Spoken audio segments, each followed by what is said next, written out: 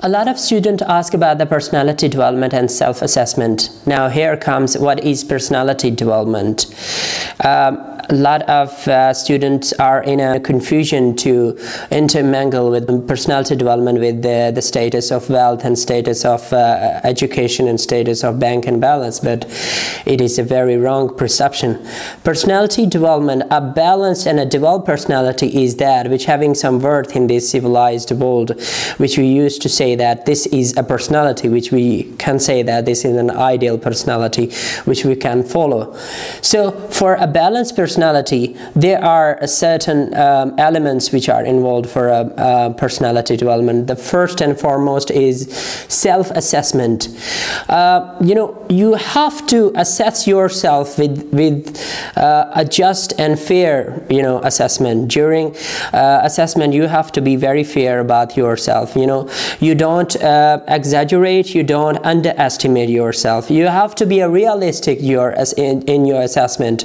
For example, if you want to do something, then assess yourself. Can I do this?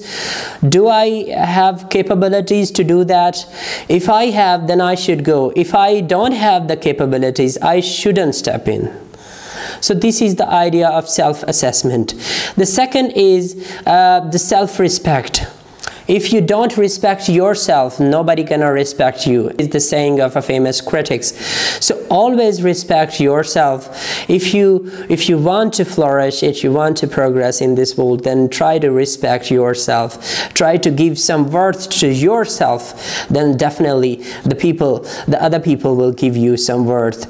I have an example of a famous American billionaire who said that I never been to college and never been to university, but today in my company 30,000 highly qualified male and females are doing a job because they have much education, they have more experience, more wisdom than me, but they are doing job in my company because they don't trust on their capabilities and they don't want to lose their job, and they are doing the job in my company, and I have that company. I never been to college and university, but today I developed because I had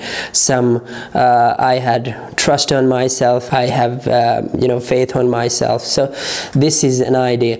The third and the last thing is always to set a goal and aim and objective in your life. Without aim and objective, life is nothing. I mean, if you don't set your goal and if you don't set your aim and objective, then you're gonna do nothing in your life.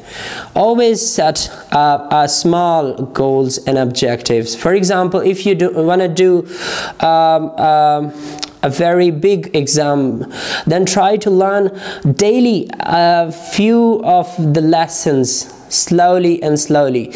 This will give you more energy. This will give you more confidence within yourself that I have knowledge of this, I have knowledge of this, I have knowledge of this. Then slowly and gradually you will get more and more knowledge, and one day you will be very proficient to clear that exam.